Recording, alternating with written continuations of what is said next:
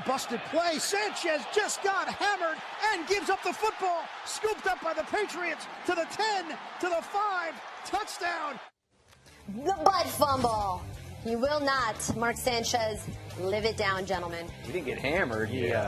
Well, it happens, though, right? Yeah. How do you not see that? Does it not? No, I've never done that, by the way. Never. Not once? You never ran up Howard Griffith or something accidentally? Absolutely not. Our #1 worst play in NFL history, guys. How can you forget this? Jim Marshall recovers the fumble, and he runs the wrong way.